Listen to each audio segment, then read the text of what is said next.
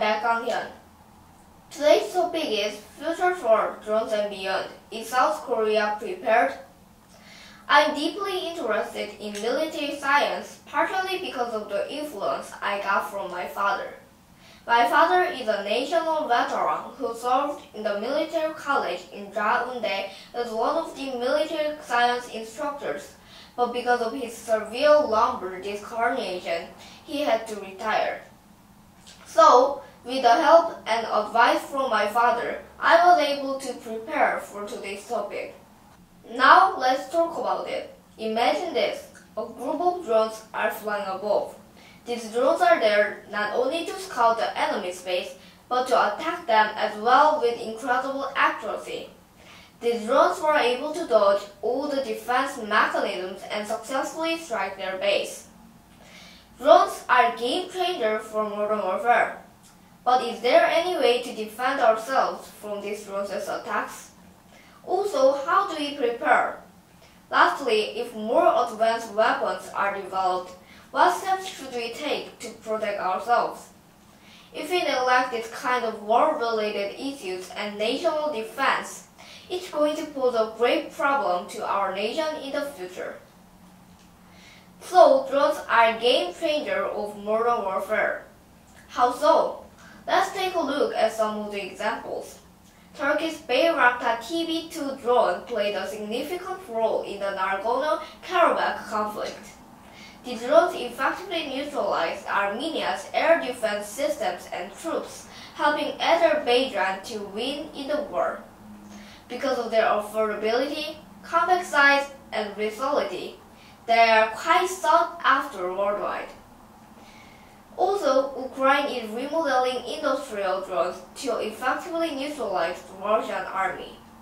Even though this drone costs only around $10,000, it can destroy high-quality equipment or weapons that cost millions of dollars.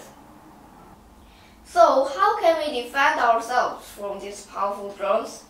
One way to do it is by developing the technology for electronic warfare. Let me explain. Even though drones have many strengths, it has one weakness, which is communication. We can jam GPS or wireless signals to make enemy drones uncontrollable. For example, the US used a device called the Drone Defender to block signals to the drone, quickly bringing it down. It only takes a press of a button to take down the enemy drone. Laser weapons can also be effective. Drones are too small and too fast to be shot down with traditional anti-aircraft guns or missiles. But if we use lasers, we can attack it accurately at the speed of light. For example, Israel's Iron Beam was shown in action, melting a drone floating in the air. AI-based detection system is another solution. Because drones are so small and usually come in groups, we can't easily detect them with lasers alone. But with AI, we can detect threats in real time by analyzing flying patterns and sounds. In summary, electronic warfare, laser weapons, and AI all play an important role. By developing these technologies, we can minimize the damages that drones can cause. But drones are just the beginning.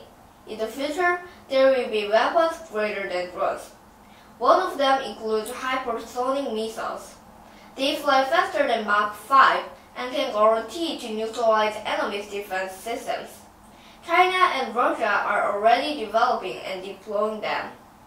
Second, autonomous combat robots.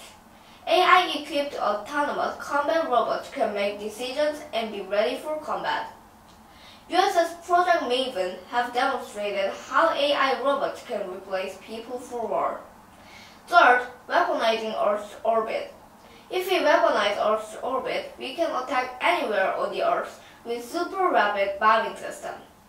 US has been planning roads from God projects where they can destroy a city simply by dropping metal roads from the orbit. So how should we prepare for wars like this? First, I think enhancing our defensive and offensive cyber skills should be our priority. Let me explain the reason for that. The war is no longer being fought only in the field, but there is also a thing called cyber war. That's why I think we also need to expand our skills in defending important infrastructure as well as skills to infiltrate enemies' network.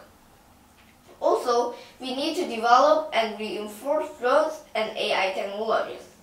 That's because drones and AI are playing an important role in modern warfare. Lastly, establishing defensive systems on the Earth's orbit while also weaponizing it would be crucial. Reason being, domains such as outer space will make a big difference in future wars.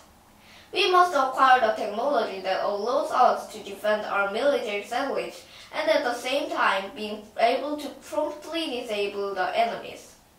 The way we fight the war is changing rapidly.